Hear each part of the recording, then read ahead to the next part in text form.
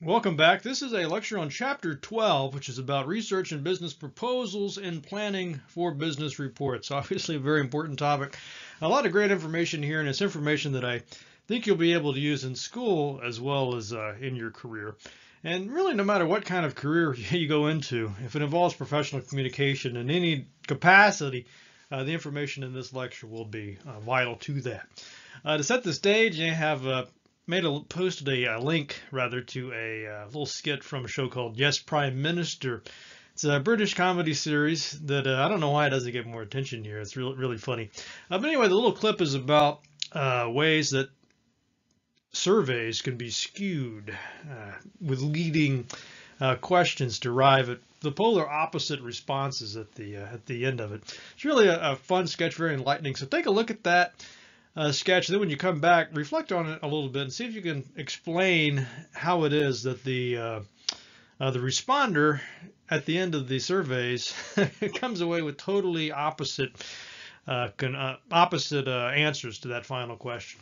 So ponder on that and then come back and then we'll finish the lecture. All right, and here are the learning objectives for this chapter. We'll be talking about how planning and conducting business research for reports impacts your credibility. And this is probably the key learning objective here.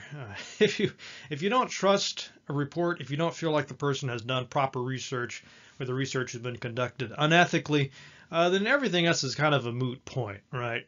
So that's really vital that you are able to create trustworthy, credible reports. We'll talk about research objectives. What are they, and how can you narrow those down, make them specific, and also make them achievable, something practical that you can actually get done. We'll talk about principles of effective design for survey questions and choices, how to avoid that leading question, and amongst other topics. Also talk about charts and tables to concisely display the data, but also accentuate the key messages. We'll be talking about the usefulness of data sources for business research. Where do you get the data? We'll talk about secondary research. So a lot of people think once they get out of college, they won't have to go to a library. They won't have to do any database research. That will all be behind them. When in reality, that might just be where it begins. So hopefully you can learn how to enjoy this process. And it's not really that hard, and you can obviously, it's very, very useful. We'll talk about research data, charts, and tables in terms of fairness as well as effectiveness. So not just is it a clear chart, but is it a fair chart? Is it honest? Is it ethical? Because there are lots and lots of ways to be dishonest when it comes to charts and tables. Okay. Here's the chapter overview, and as you can see, it pretty much matches the learning objectives as usual. All right, so the first step is to analyze the audience for the report.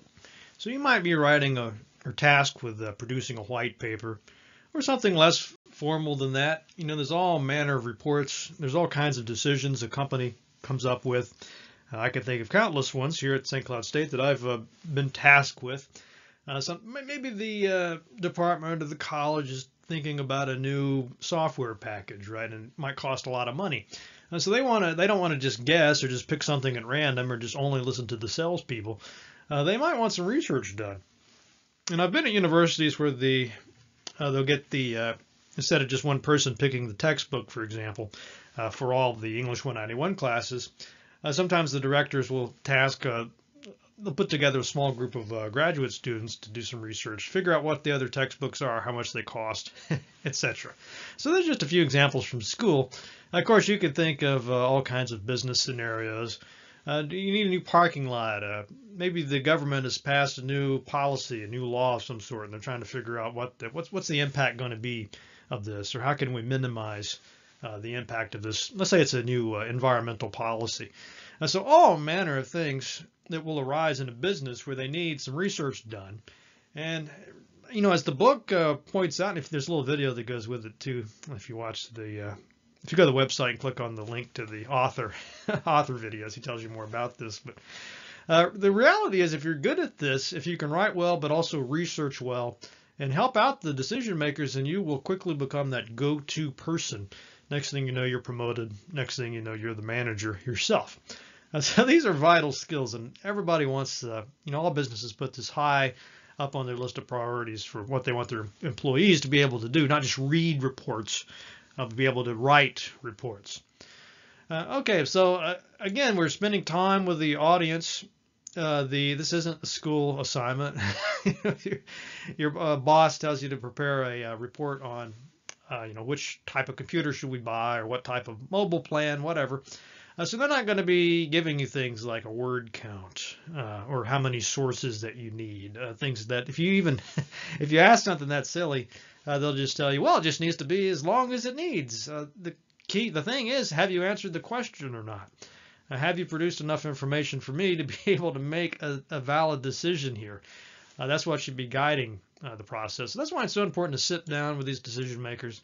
What are the goals? What are you looking for? The cheapest plan? The plan with the most range, the most reliable company. I mean, there's all sorts of different things they might be looking for. You don't know until you sit down and talk to them, ask them about it. Same thing with the objectives of the research. What do we want to? What's the takeaway of this research? What do we get out of this? And then expectations too. Is this an informal thing? This is going to be one meeting and done. It's the expectation that this will be, a year-long project with a thick publication at the end, multiple presentations, a global outreach. Again, none of this might be apparent. That's why you have to ask about it. All right, so you probably know this one already, but every time I say that, I think it scares people. Oh, I should know that already. Maybe you don't. This could be the first time you've encountered these terms. So I don't want to take anything for granted here. But there are basically two kinds of research. There's primary research, and that just means that you're out there collecting data yourself, your company's doing it. You might be giving maybe you have a staff you're working with, but maybe this could be, say, surveys, right?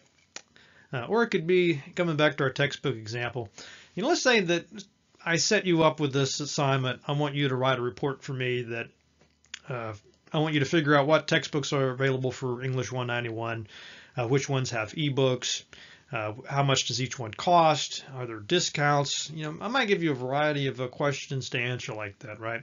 So if it's primary research, that means that you're doing that yourself, right? So you might be calling up these companies, asking questions or emailing them. You're not just relying on what somebody else has collected, which would be this other option, the secondary research. So for this one, I might say, go to this web page. Somebody's already done this work. They've listed out all the textbooks available, how much they cost, all the information.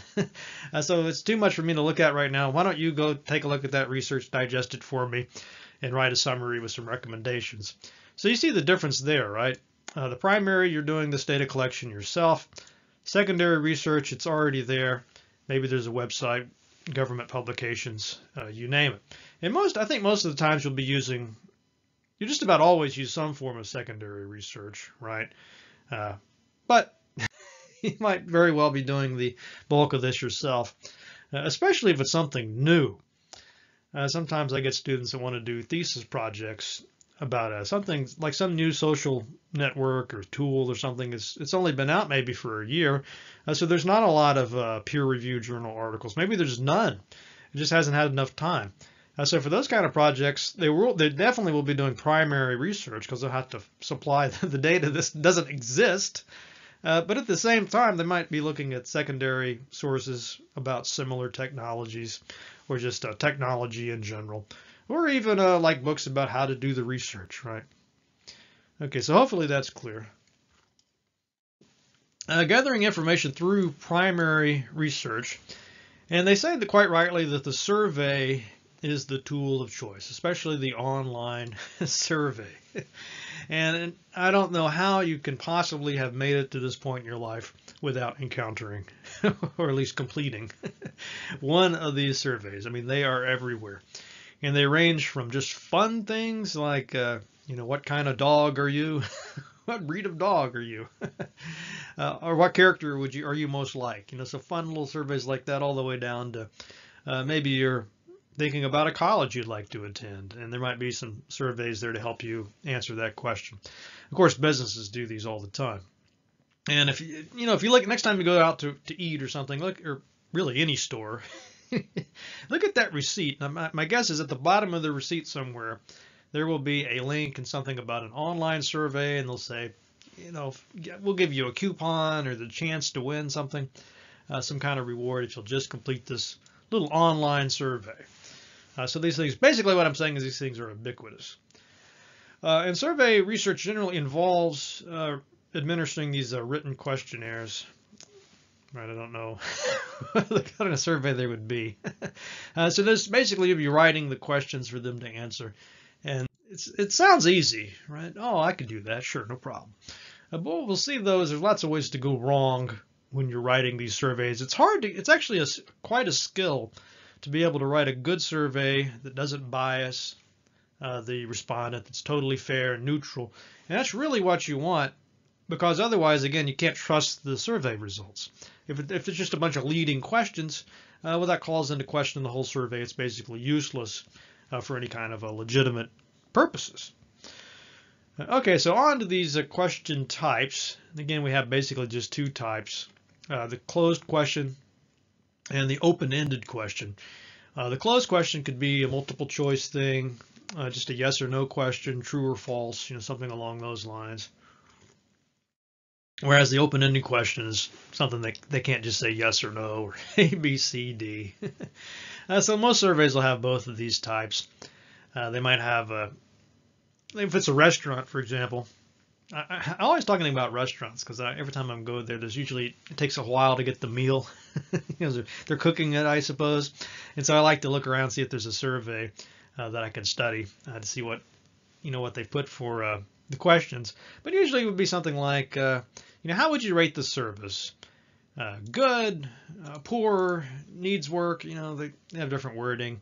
It might be service, might be a variety of the menu, and on, just cleanliness, things of that sort. So these would just be quick answers. You fill in the bubble, check the box, boom. But then at the bottom somewhere, they might have just a blank space, and they say, please, let us know or make a comment, general comment about what you thought about your experience. Is there anything that we can improve upon? So that'd be an open-ended question. I have to write in the answer. The problem is these closed questions are great because you can easily enter those into the computer, into a database, and make all kinds of charts and graphs based on it. With this kind of question, though, somebody has to read that, figure out sort of the gist of it, how to categorize it. Sometimes you can't. You never know what somebody might put in. They might just put in supercalifragilisticexpialidocious or something. What do you do with that? So that's the problem with the open-ended question. But on the other hand, this is very useful because sometimes you can figure out things this way that you can't from the closed question. The research objectives. So remember, this is one of the things you sit down and talk about with your boss or who's ever assigning you this project. I say, what objective? What is the objective of this research? What do I want to find out, basically? And by the way, this is all true of thesis and starred papers or portfolios. You will be asked, what is your research objective? Or sometimes they call this a research question. What are you trying to find out? And it's very important to get this right. You probably go through several drafts of the research objective until you find something that's manageable and specific enough that you can actually do the research and that you're asking something that's worthwhile to find out. It's not just, why is the sky blue? Not a good research objective, right? You could just look that up in 10 seconds. We want to find something that's going to require legitimate research. But anyway, let's look at some of the examples here. Less effective, determine how satisfied our conference guests are. So, at first that sounds like a good research objective, right? Why do you want to do this research? Well, we just want to find out how satisfied our conference guests are. So it sounds okay until you really start thinking about, well, what would that, how would you actually do that research? What kind of surveys are you thinking about there? And what do you mean satisfaction? Satisfied with what? There's unlimited things, right? And so it's very broad. I mean, you might get something useful out of this, but it's certainly not a very focused thing to be looking at. And by the way, this is the most common problem with the culminating projects, basically every single time. Every student I've advised, they come in with a very broad research objective, and then we spend the rest of the, at least the first couple of meetings, just narrowing this down into something that you can reasonably expect to get done in one semester. So let's look at the more effective version. So they still have determined guest satisfaction, but now they've made a little bit more specific by adding this other part. So determine guest satisfaction among conference attendees for key conference amenities and services. So this is the key bit right here. So they'll just be looking at, are you satisfied with the amenities?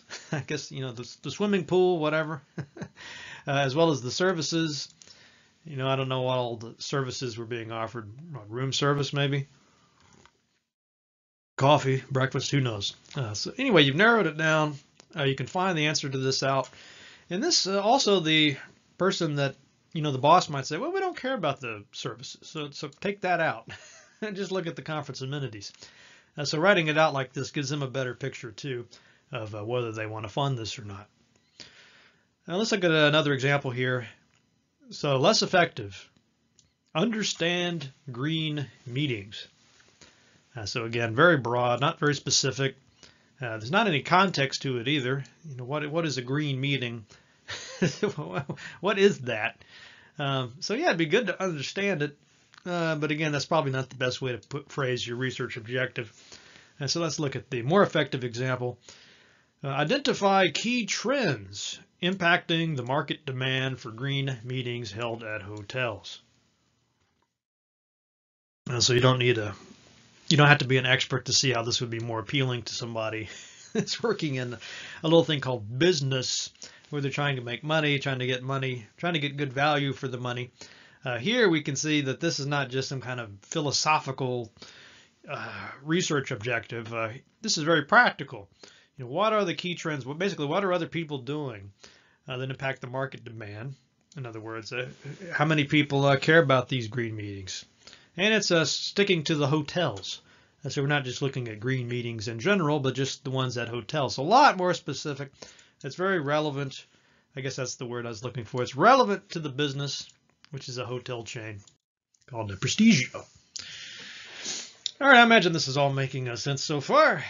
All right, creating surveys. Now we get down to the nuts and bolts of this.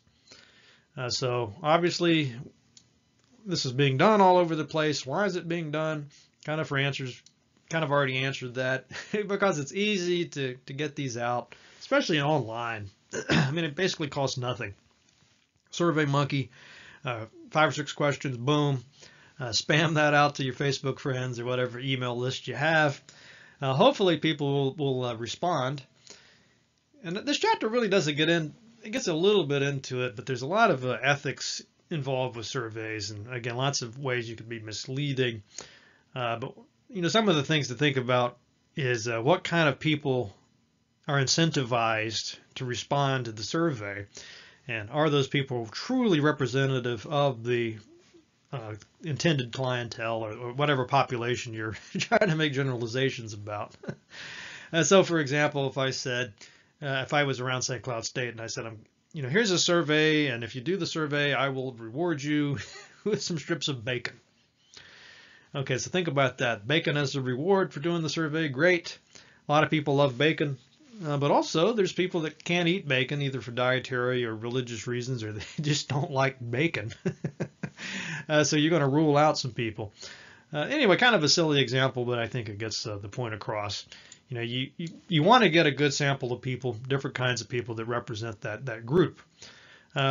In business, the good news is usually this is easier than just some kind of campus survey, because here if they're customers of your business, you probably have their contact info, so you know their phone number or their email list or whatever. You know what stuff they bought, so you have some information about them, so you're not just out there blindly spewing these surveys out to just anybody. So that really helps. But it could be you're maybe looking for potential customers, right? People that you don't have that information for. This is why this advertisers pay the big bucks. There's so much interest right now in social media, like Facebook, because when you advertise on Facebook, you can specify a specific demographic of people.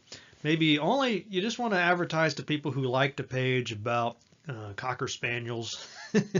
And by the way, people from Minnesota, people within a certain range, because you're selling some kind of Cocker Spaniel merchandise of some sort. So you can see it's a very like a laser focused advertising. And basically, it's in kind of a sneaky way, Facebook got that information via surveys.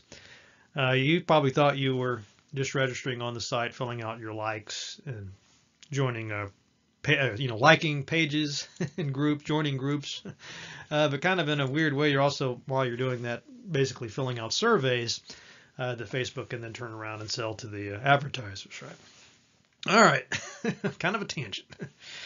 All right, survey questions should be the following. Simple to answer. We might want to impress the professor with some long words and long-winded sentences, but that's going to be totally ineffective in reality. Non-leading, for reasons that were clear from the Yes, Prime Minister sketch. Exhaustive. That sounds tiresome, doesn't it? And unambiguous. And then limited to a single idea, which I think ties in. It's basically the same as simple to answer. If your question is not simple to answer, it's probably because you've got multiple ideas running around. You don't want that. These things ought to be quick and dirty. Boom, boom, boom. Move on to the next one. Boom, boom. If you tell somebody, hey, would you mind filling out my survey? It takes about 2 hours. Hell no. Maybe if it's 2 minutes, though. Okay. Yeah, sure. 2 minutes. Give me the survey. Boom. They don't want to have to think about it. All right. We talked about non-leading questions, and these are ones that don't suggest the answer. We saw that in the clip, right? You sort of set the person up to answer it a certain way. It's very dishonest. And by the way, this one here, that sketch was humorous. It's satire. But I've gotten plenty of so-called phone surveys right around when there's an election, and you start to get all these fake surveys. And basically, it sounds like they'll say something like, well, we're just polling people in the St. Cloud area to figure out how they feel about such and such policies, right? They might ask you a bunch of questions about let's say your thoughts about environmental safety, environmental protections, that sort of thing. So you just feel like you're just filling out this objective survey, but then slowly but surely they start leading you towards a particular candidate. Maybe you say yes to all these. Yes, I care about the environment. Yes, I care about recycling. And blah, blah, blah. And then the final question would be something like, well, did you know that John Smith, who's running for Congress or whatever, is a big supporter of the environment? Oh, I didn't know that. Well, maybe you should vote for it. So they're very obviously, that's not a legitimate survey. That's just manipulation. So that's what we don't want to do, unless, of course, you want to be manipulative and evil and waste people's time.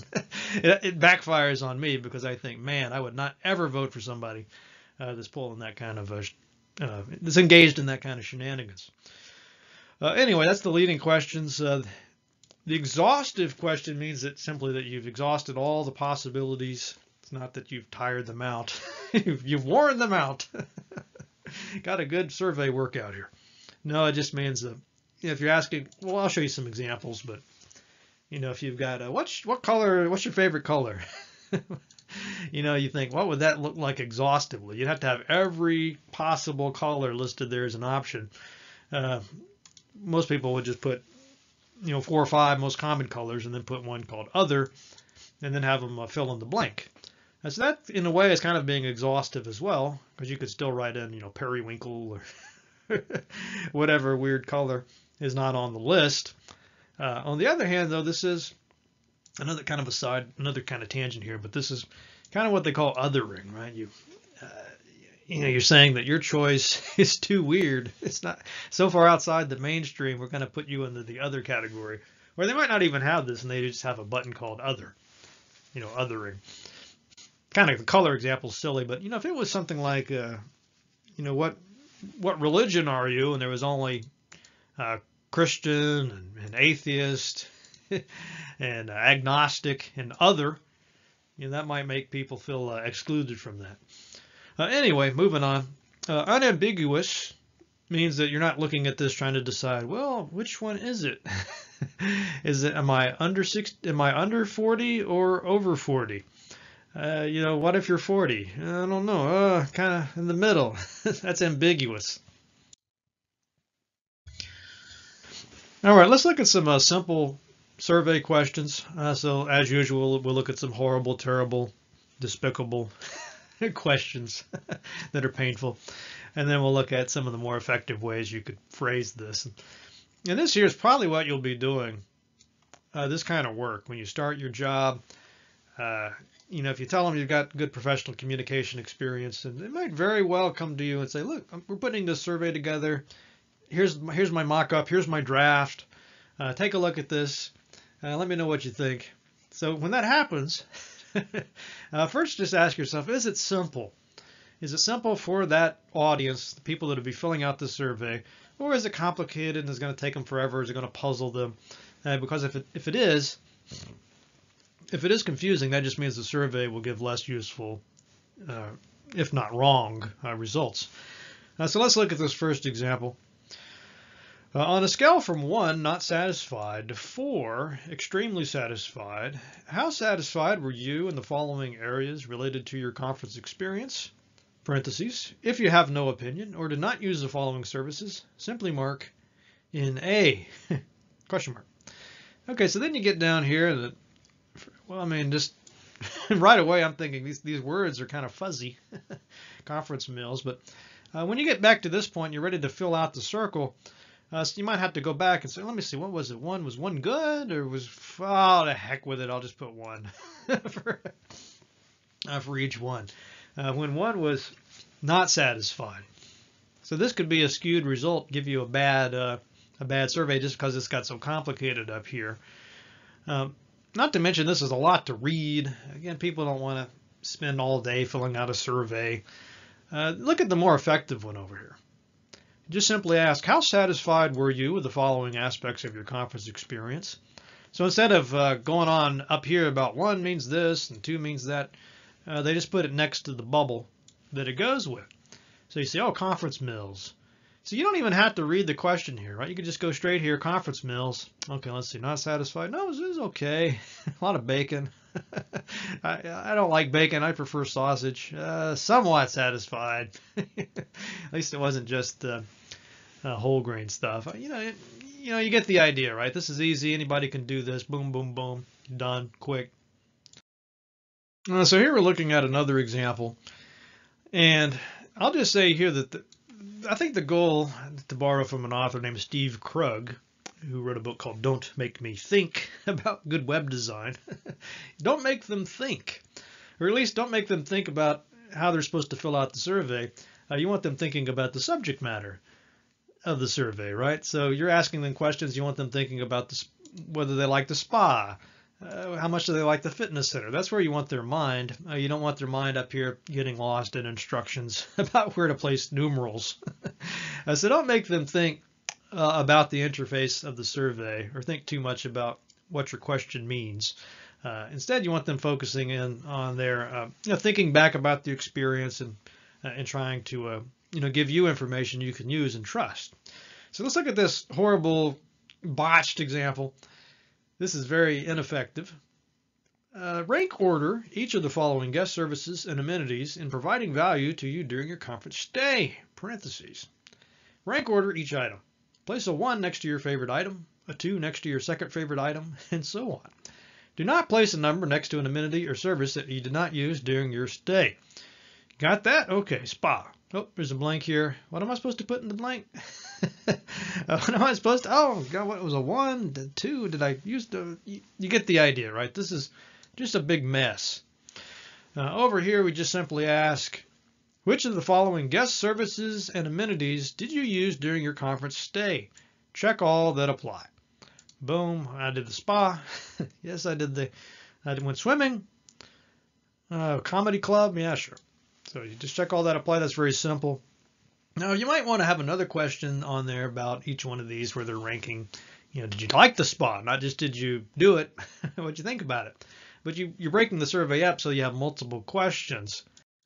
And especially with a good web survey, if you don't check swimming pool in the first question, it's not going to ask you how satisfied were you with the pool in the next question. You know, if you're competent with that survey tool, you'll be able to set it so it just skips that question. They didn't go to the pool, so you don't need to ask them about the pool, right? That's an advantage of the digital surveys. Let's see, grading non-leading survey choices. Oh, good. So here's our leading example. To show my support for the green meeting movement, I would recommend the Prestigio as a good site for a business conference. So this is just exactly like the Prime Minister, yes, Prime Minister sketch was showing you in my example about the so-called objective political survey. It's just flat out manipulative. Yeah, what are you going to say? I don't support the green meeting movement.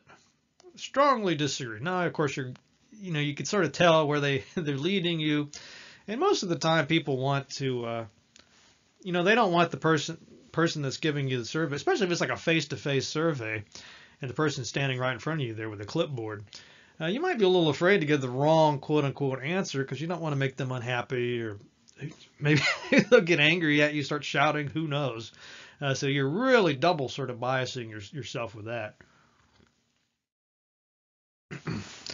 And if you were really unscrupulous, you could do this crappy survey and then turn around and say, look at Prestigio. Look at our customers think so much of us. They all put strongly agree. Oh, by the way, we led them with every question. And let's look at a more effective example. I would recommend the Prestigio as a good site for a business conference. So nothing in there about green meeting movement and supporting that. It just simply asks, would you recommend this as a good site for a business conference? Strongly disagree, neutral, blah, blah. All right, creating exhaustive and ambiguous survey choices. So again, these are pretty simple. It's a little tricky if you're not trained to look at this thing, but we've got some question here about the age. So how old is the person? So you say, are they under 30? They go on that, they check A, 31 to 40. They check B. If they're 41 to 50, they check C, but 50 is repeated there. So what if you are 50? Which answer is it? And then you might have also noticed there's nothing after, there's no over 65 here. Right? There should be like over 64 as the last option. That's not there. So what if you're, say, 66 or 67? You don't know what to put, so you're going to have to ask a question or probably just toss the survey or put the wrong answer. So you see the problem there. It's pretty simple. All right, survey questions with a single idea. And this is a problem. I was just thinking that if you're teaching English 191 or another course, a lot of times one of the activities you're expected to do is a student survey. So sometimes you get to put together these surveys. Sometimes they're put together for you. But this is one of the things I've noticed is this again, the Academy is notorious about this, trying to overload questions. They just seem to have a terrible time writing a simple question with just one idea. It's always these long questions with multiple prongs to it. And it doesn't ever really serve the purpose. It basically is not a good survey if you're doing this. It's better to have more short questions, simple questions, and then just to have a few really big, long, complicated questions with multiple ideas. So let's look at the example here. It's not too bad. How much do you know about green meetings and possible savings on these meetings? So here you can see that there's this idea about the green meetings, how much do you know about that, but also how much do you know about the possible savings? So you can say, well, I know a lot about green meetings, but I never really thought about the savings part of it. Or maybe it's the other way around, so you don't really know how to respond to that. It'd be more effective just to break this up. How much do you know about green meeting options for your business? Boom, nothing. Okay, answer that. Then the next one could be about the savings. All right, analyzing the data. So this is good advice. Learn as much about forecasting and other forms of statistical and quantitative analysis as you can. Also learn as much about spreadsheet, database, and statistical software as you can. If only you were a student at a university where they had classes in all these things, that'd be wonderful. You could take courses in these areas and learn all about it. And that's exactly what you should do. I know a lot of students, especially in the English field, they hesitate. They don't like the idea of statistics or quantitative anything or math, algebra. Oh my God, algebra, much less all this sort of statistical business. It can get very complicated really quickly. But that said, you still really do need to learn it. It's not necessarily you shouldn't be intimidated by it. And you can also remind yourself how important it is. Basically, all science more or less comes down to these types of analyses. It's how they collect the data. And if you don't understand surveys or how the statistics are compiled or the way you can be manipulated with statistics, then you'll be wide open. You'll be basically very vulnerable to manipulators, and you see it all the time. So my advice, same as this, take at least one statistics course, preferably as many as you can. And then anytime you see a course that's called something like research methods or research designs, quantitative, qualitative, any of that, be sure to sign up for it, because that's really where you're getting. That's kind of, really and truly, I think you can make a case. Those are probably the most important courses you can take, because that's telling you how to do research, how to evaluate research, how the research is done. In other words, what you'll be doing, hopefully before you graduate, but most certainly afterward. And the same thing with these software packages. These come and go, but you should at least know the basics of how to work a spreadsheet, how to enter stuff into a database, and how to manipulate the tables and rows and make formula out of the spreadsheet.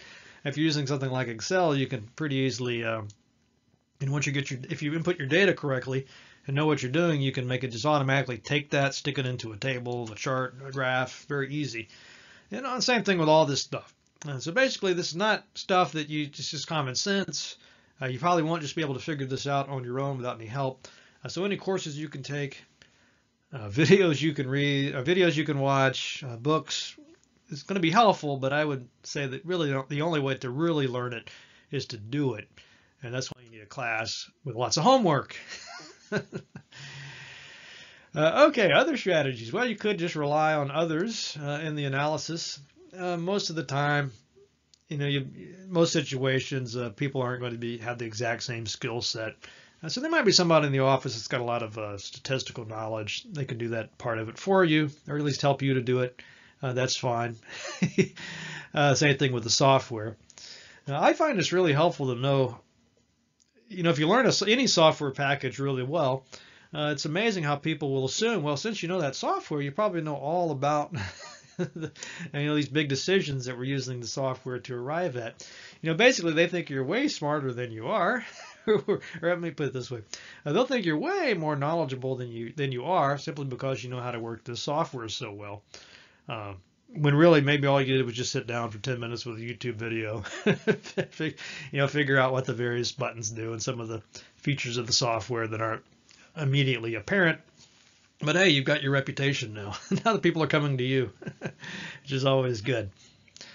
All right, so staying focused on the business problem, staying on the big picture, just because you've got tables and tables and tables and pages and pages and pages of data and numbers and statistics, do you really need to put all of those in front of your manager?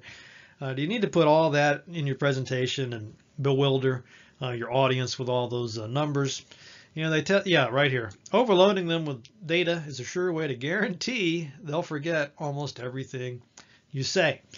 So I can understand this. You might have been working on this project for a long time. It's very tedious work sometimes, doing the data entry, collecting the numbers, putting it into the spreadsheet.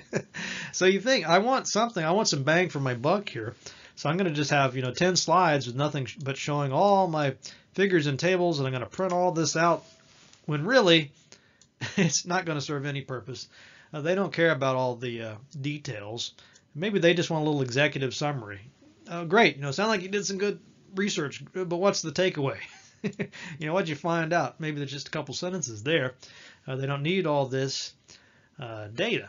But so basically try to resist doing that. Yeah, that's basically what I was saying just then. So communicating with numbers is failing to focus on the main message, which tends to be non-numerical.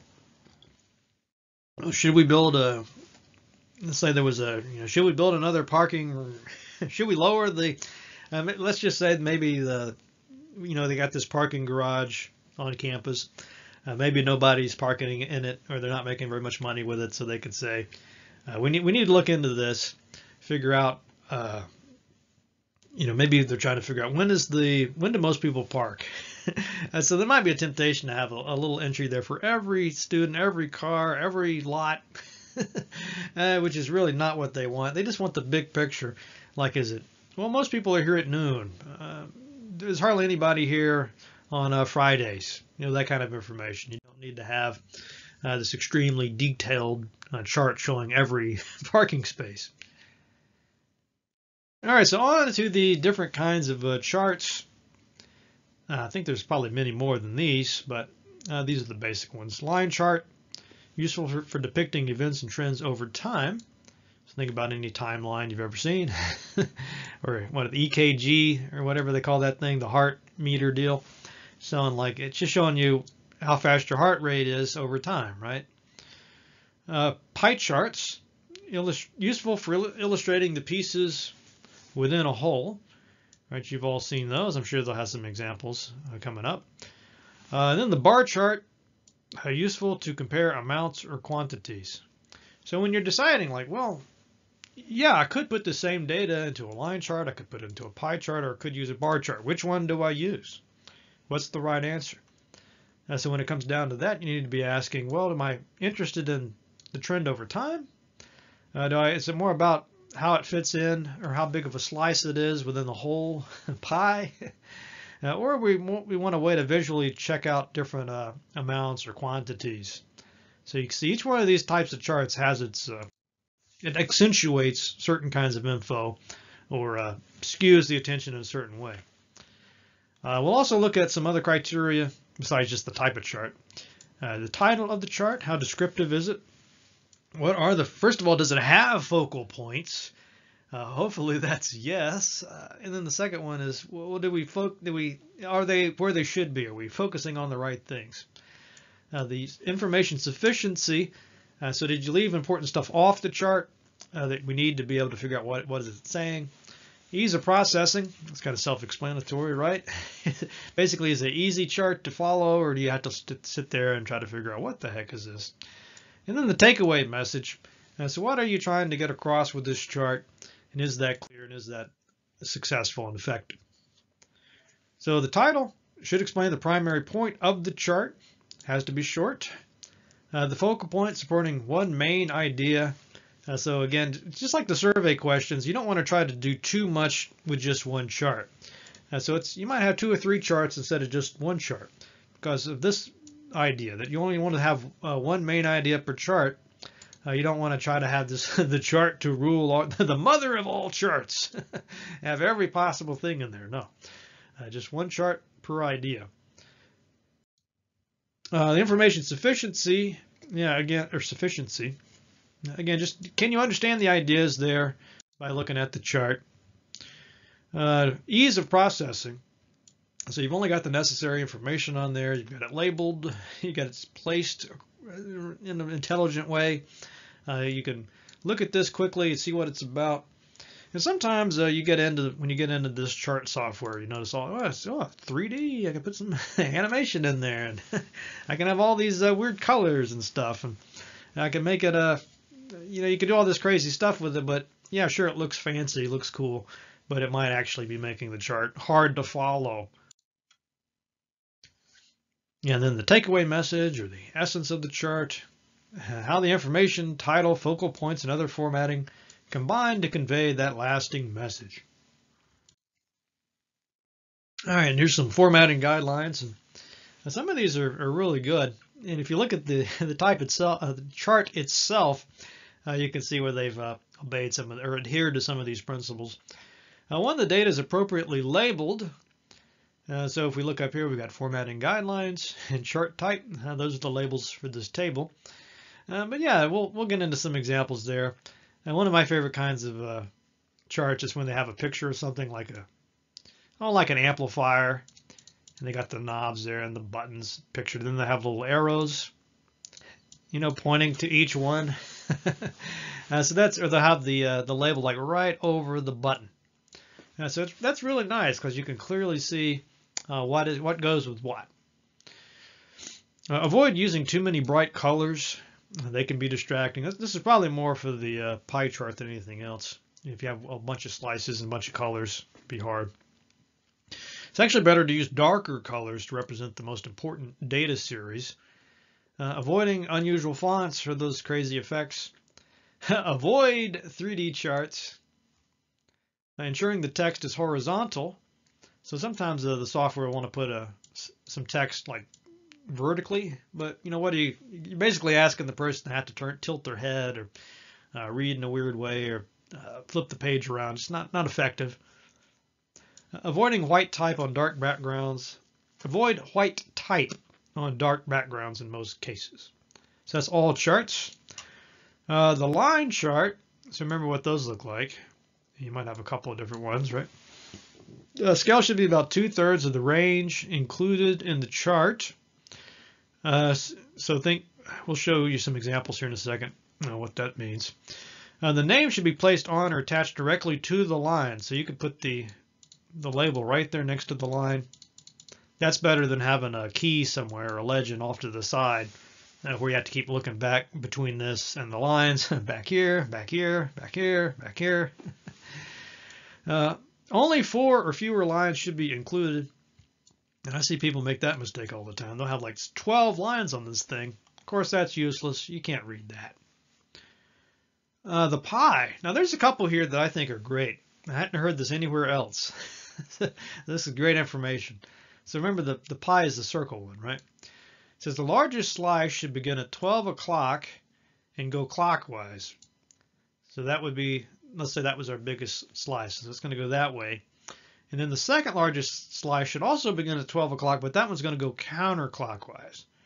So that's a little bit narrower than that big slice. So that's the way it should go. And then I guess the rest of the slices will go around in whatever order.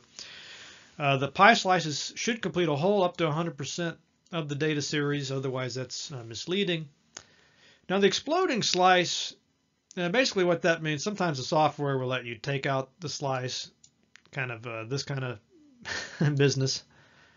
So that's a pretty horrible representation of it, but you get the idea, right? It kind of separates out a slice. That can be really great as a way to draw emphasis to accentuate a certain slice.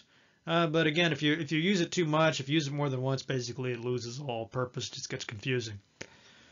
And then finally, the bar charts. They should be about twice the width of the space in between bars. So think about how much space would you want to put between that and the next bar? Well, it's twice the width of the space in between. Baseline should always be 0. I think they'll show you some examples, but just in case they don't, you might have a chart like this, and it looks like, wow, there's a big difference in those bars, when really they just cut off. Maybe they start here at 50 instead of 0, and where if you had if they started at 0, it might look more like that. Bars should be arranged in ascending or descending order in most cases. In other words, you don't want to have alphabetical order really wouldn't make much sense. It'd be harder. It kind of defeats the whole purpose of the bar chart, because remember what we're doing here is comparing quantities or amounts. It's hard to do if you've got a big mix of sizes. Legend should only be used if the chart has 2 or more data series. And I'm pretty sure you know what a legend is, but that would just be somewhere off to the side of the chart. A little box, little square telling you what the colors represent. All right, less effective table. So we moved on from graphs, from charts to tables. Here we have basically everything's on the left margin. There's very little grouping here. Some of these items are categories like gender and income, but they're just kind of mixed in there. with these other rows. So it's really hard to tell like what's going on. And also, if we get into these numbers here, we got like 154, 15, 31, 36. So that's telling you how many people were there, right? Days of internet service. Like how many people just took 1 day, how many people took 2 days. But it's kind of hard to really know what that means. So 31 was on 2 days, and 36 were 3 days. But what do you do with that information, right? It's kind of hard to process that. Now, when we do the improved chart, you'll notice what they've done is they keep on the 31 and the 36 there for the number of people, but they've made it easier to process by putting in percentages. So you see, well, there's 31, so that means that's 13.2%. And 15.3%. So it's a little easier to kind of process. Well, 15 is more than 13. You can see about how much. Ooh, there's 6.4%. So there's a big jump from 1 day to 2 day. There's a huge leap from 0 to 1 and so on. And so it's a little easier to kind of do the mental picture there. Also, just notice the title, days of internet service purchased. And then in parentheses, they put number of respondents in parentheses. Okay, and then you get down here and you see that matches the format of the title. Now, what else? They've grouped it better. They've used some margins here, some indenting basically. So gender is now clearly a title. I'm trying to think of the word, a label, a grouping. And then male and female come under that heading. Heading, that's what I'm looking for. And then the same thing with income. They've also got that. It's a heading now, and then they've spaced it out. So it's a lot easier to read this table. So some other guidelines for tables, the order. Order your entries appropriately, alphabetical, numerical, ascending, descending. Obviously this would depend on the type of data it is. What makes sense? Maybe it makes more sense to have an alphabetical order. Maybe it's not really important what the order is, but you need some kind of order, some kind of reason to pick that. Indentation, indent or otherwise set apart items within the category, like we saw with the gender and the income. Present comparative data series vertically. Label columns and rows effectively. And while we're on this one, one of the few things, now one of the many things I like about D2L or Brightspace is when you go in the grade book. Next time you're in that grade book on D2L, have a look at it, at that table, see how they've done this, because they very cleverly made it so that these labels repeat. And so as you're scrolling down this way, maybe you got the students' names here on the left, right? Well, by the time you get way over here, maybe you've just got the grades, but you don't know who the student is. You can't see that part of the line.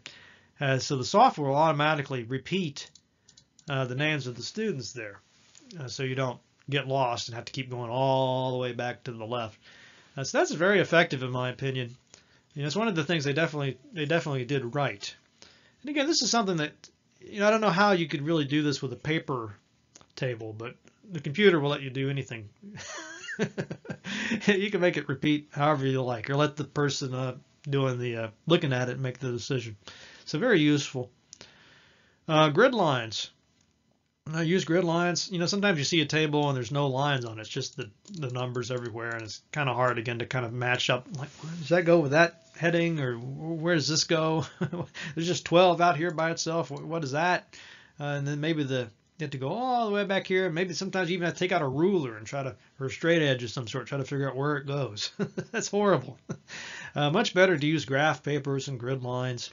That makes it a lot easier, especially if you do these other two things. This one, alternating background colors on rows. So again, look at this table here. You see they got this, what is this, blue, dark gray, or lighter gray? I don't know what color that is, but all I can tell you is there's a different color on these rows. So you can see this one looks gray to me. So it's like a light gray and a little bit darker gray, or bluish gray. But that helps me to line these up. It's not really this is not a big table, so it's not that big of a deal. But if this was all the same color, I don't think it would be as effective. So you avoid grid lines on all borders. These tend to clutter the table. Right, so yeah, you don't want to have too many grid lines.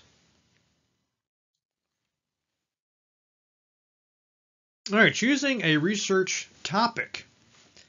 Again, this is very applicable to grad school culminating projects or anytime you write an essay. And that's what I like about this. You might think, well, what does writing an essay have to do with any kind of business situation? Well, here you go. You can see it's very similar. So just like you were writing that paper for a literature class, a lot of the stuff will be the same when you're doing the white paper for this business. So avoid settling on the topic too quickly. You want some time to think about it, right? Thinking about how you're going to pace your research, being realistic. You've only got 3 months, or you got a week or a day. Choosing a strategic topic. So even if you like one topic better than another topic, maybe that other topic would be easier, more manageable. You could get it done. I see this all the time with grad students, and they got this topic they really want to write about, but I'm telling them, look, I know you're interested in that. I know you're very passionate about it, but are you never going to be able to get that done, in the time frame? Meanwhile, you're already taking a class on this other topic. You know all about it. You got the knowledge. It'd be a lot more strategic to do that, or maybe that, something along those lines. It's just more strategic to go with that than the other topic. The scope of the project just means how broad is it going to be? Is this something that will only maybe you want to keep the scope narrow, limited just to St. Cloud State students. Maybe you want to expand out to a statewide level, regional level. That's basically scope. Find ways to make your research more analytical. And this would definitely include the type of data you're collecting. What can you do with that data? What will you be able to analyze? And then always talking to others who can help you. Evaluating the data quality. So this would be the data you collect as well as data you might be getting from a secondary source. So reliability just is exactly what it sounds like. Is it reliable? How dependable the data is. Is it current? If it's something to do with computers or technology, it needs to be probably within the last at least 5 years. If you're looking at some report data from 1992, not very current, not very reliable. And the representative comes down to the sample size again. So if I'm making conclusions, let's say you want to do some kind of research about English language learners at St. Cloud State University and whether or not a certain kind of exercise or teaching method is working. If you've only got 5 students in there, and they're all male, and they're all about the same age, and they're all from one country, they're all from the same country, that's not very representative of that group you're talking about, the English language learners. So you'd want to be thinking about the population and try to come up with a more, a sample that more accurately matches that actual population. Relevance, how well the data applies to the specific business problem. So you want to be asking, why did they collect this data in the first place? What was their objective? And is it compatible with yours? It might still be applicable, even though it was something different. You might still be able to use it. But on the other hand, it might be totally irrelevant. Adaptability, how well the research can be altered or revised. So I guess that kind of goes along with relevance. Expertise, the skill and background of the researchers. And so if it is a question of about software, how much of these people know about the software? Are they programmers? Do they have a lot of job experience with this problem? This comes up with student surveys all the time. Is expertise. So the teacher will say, look, I've been doing these semester surveys with my students, and they all tell me I'm a wonderful teacher and I have great teaching ability. Then you think, what is the expertise? These are students in the classroom. These aren't professional teachers. How much skill and background do they have when it comes to evaluating teachers? Maybe none, right? And then biases. I guess this also goes with that. Tendencies to see the issues from particular perspectives. So this is probably the #1 deal breaker in any kind of research. If you figure out the person is biased or the group is biased, you pretty much have to discount the survey or even dismiss it. entirely.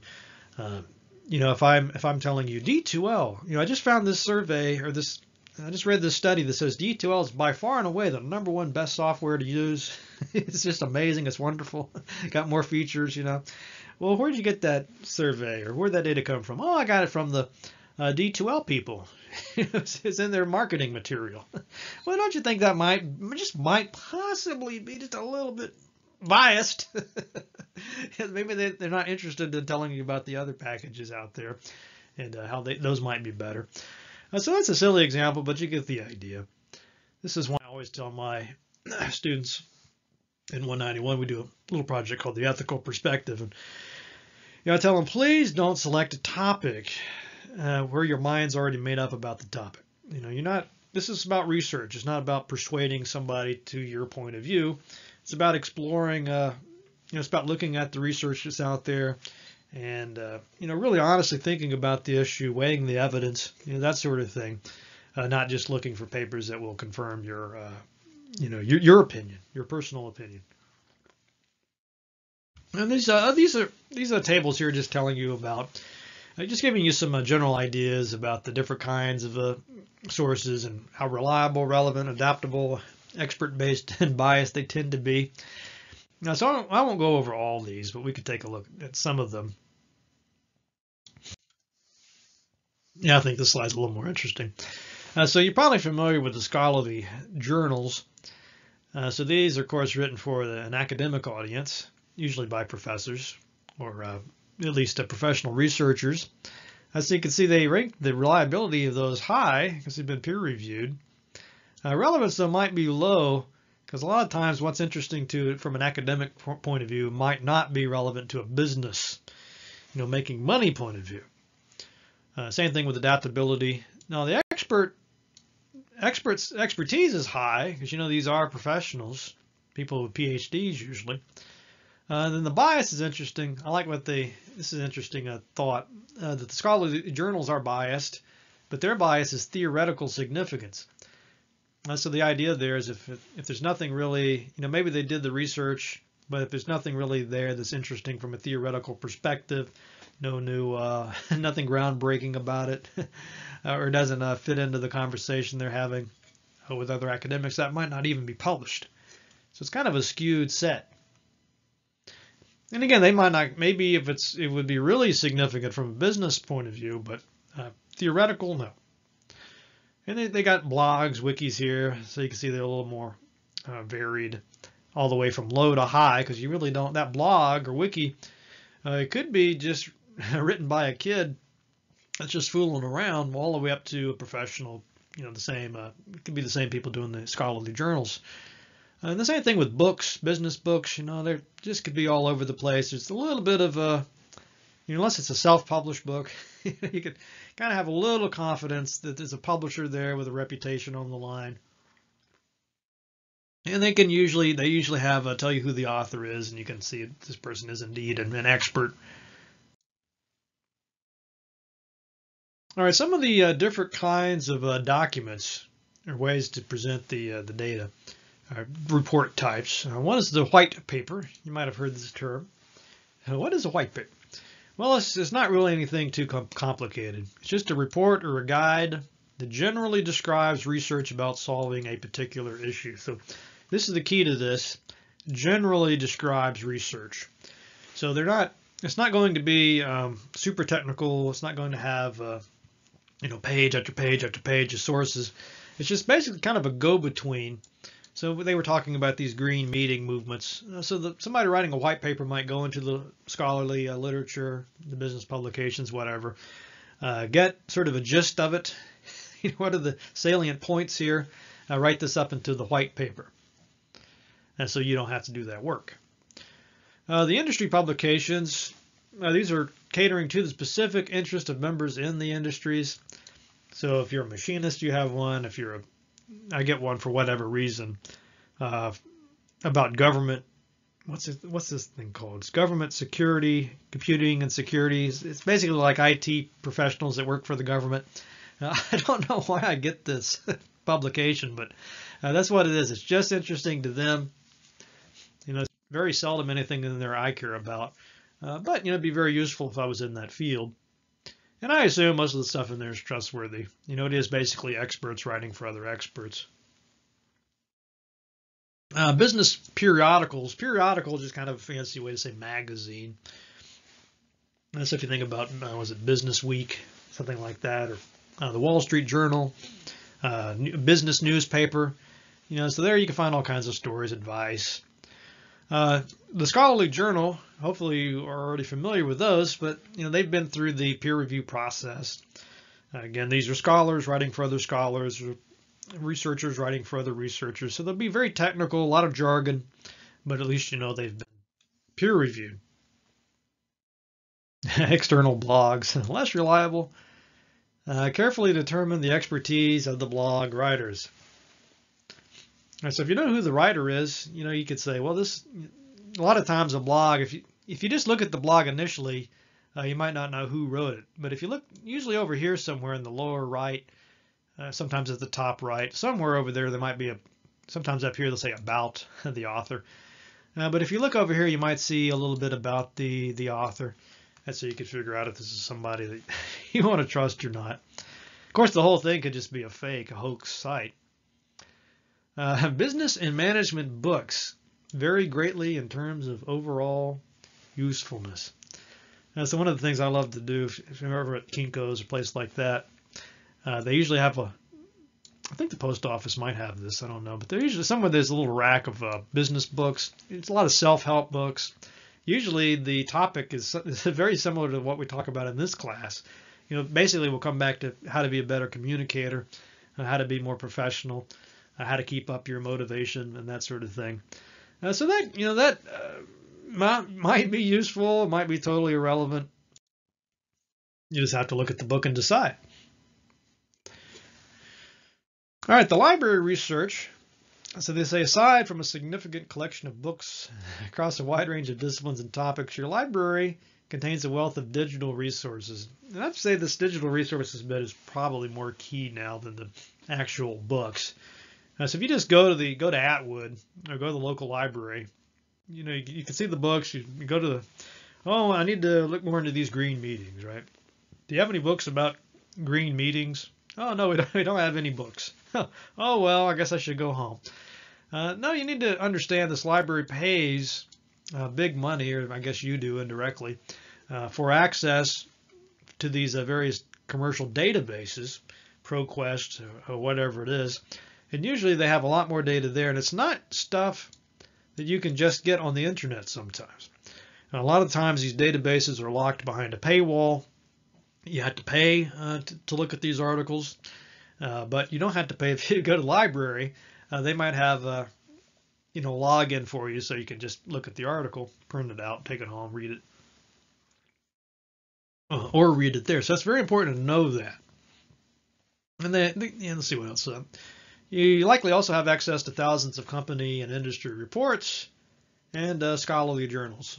So depending on what kind of business it is, what kind of company, they probably have some files, some previous reports.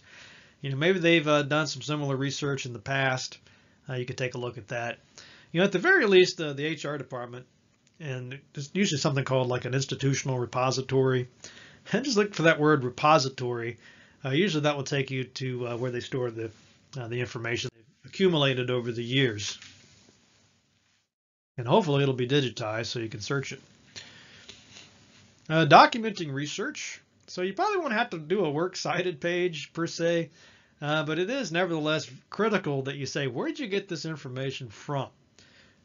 Not just because of the plagiarism, that would be bad, but usually it's not so much about whether or not you plagiarized, it's whether or not they can trust your report.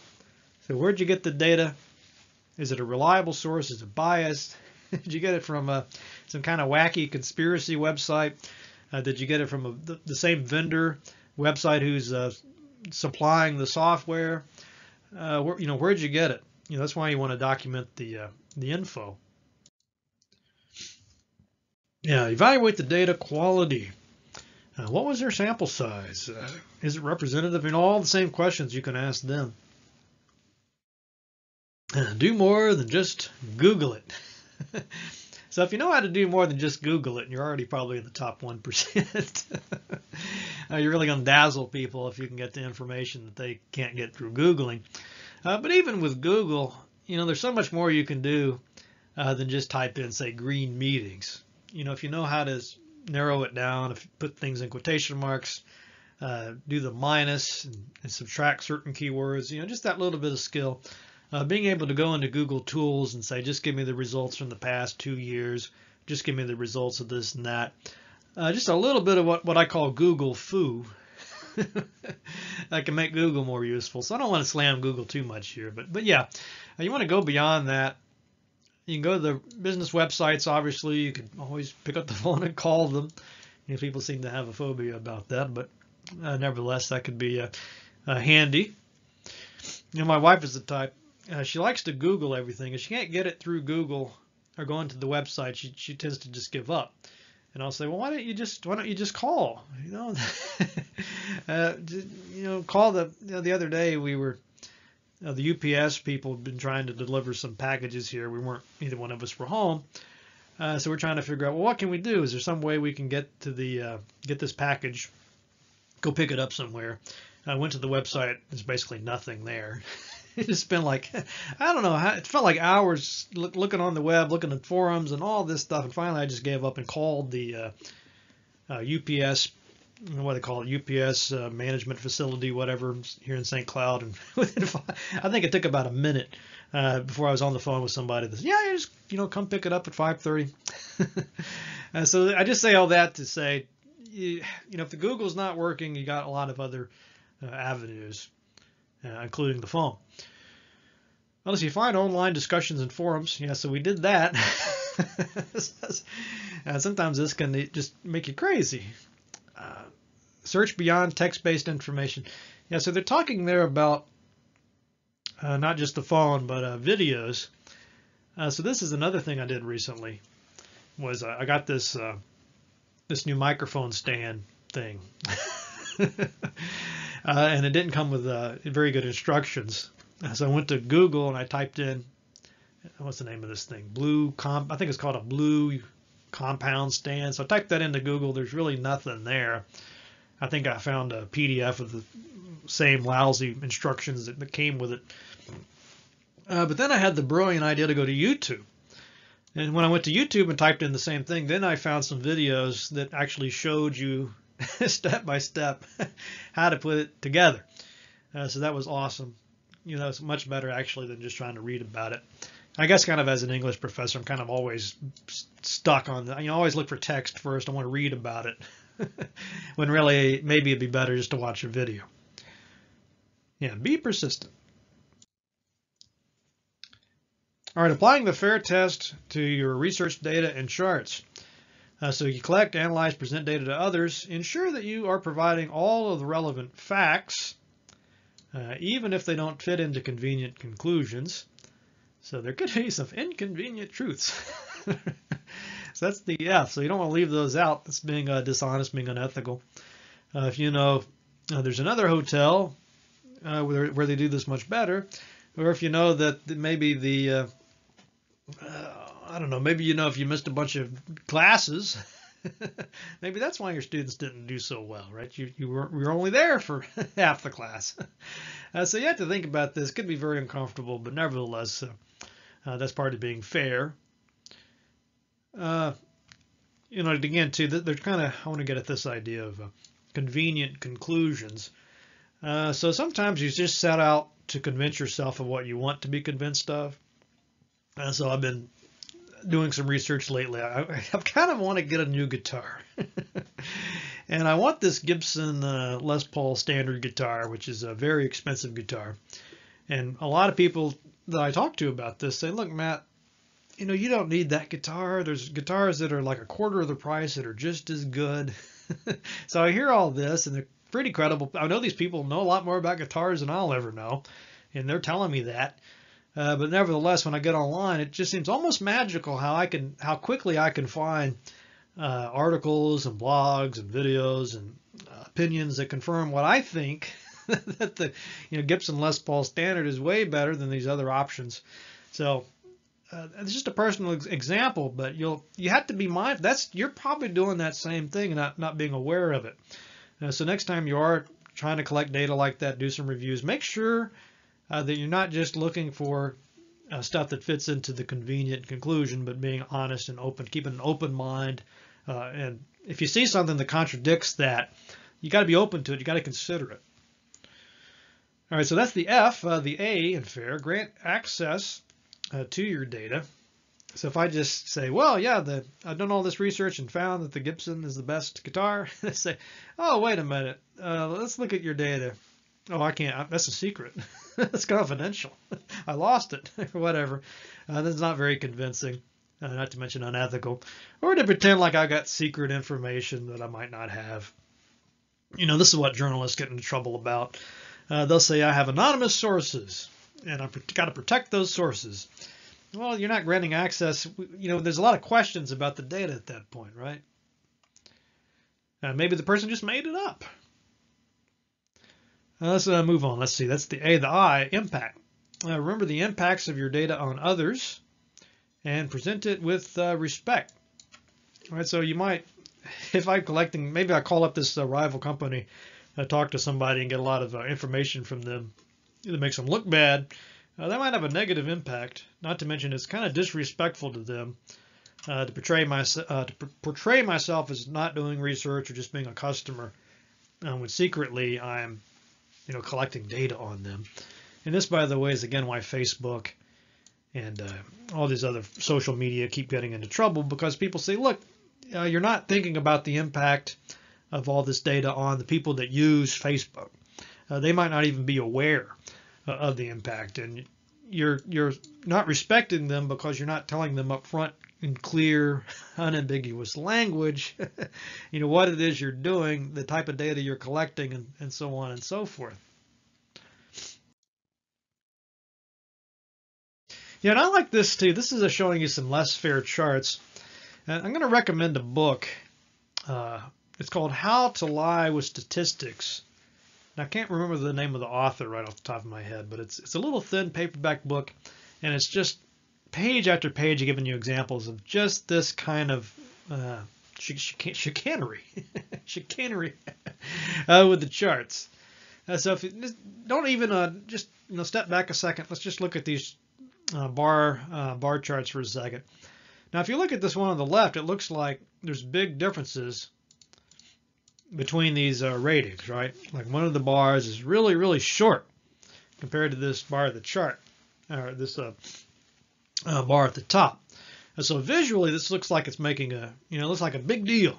Look at this, But if you look at these this axis down at the bottom, you see that doesn't start at 0 or 1. It starts at 4. Now, so basically, what they've done is lopped off the the bulk of the chart to try to make these bars look longer. Like they're basically exaggerating the differences between those. So hopefully this is clear to you why you would want to start at 1. And also they didn't label this, so you really don't know what the 4 and the 4.2 are, as this one has a note that explains that. Okay, here's our chapter takeaways. Now we've talked about the relationship between business reports and credibility.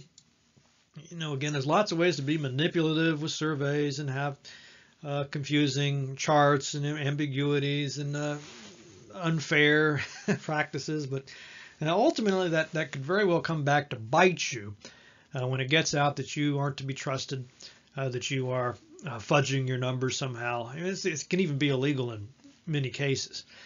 So yeah, there's a lot at stake there. Having a specific, achievable research objective, and I think both of those are important. What can you reasonably expect to get done, given the time frame, given the resources you had to work with, given the people. Effective design of a survey question. So how can you avoid a leading question, and so on. When you got your data, what kind of chart is good? What kind of table would be a good table? How can you make that information clear? How can you avoid being confusing or unethical? Usefulness of data sources. The difference between primary and secondary research. And then finally, some strategies for evaluating that research. Is it reliable? Is it relevant? And how was it collected by experts, amateurs, kids? All right, so I hope you've enjoyed this. Again, I really do recommend that you take any kind of class you can get. Take a research methods class. Take a statistics class if you haven't already. If you took one a long time ago, you can always get a little refresher course. There's things online you can do.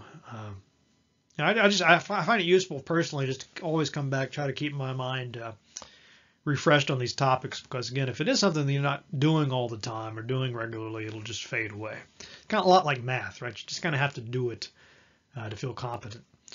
All right, as always, if you've got questions, comments, stories to share, love to read those, and have a good time.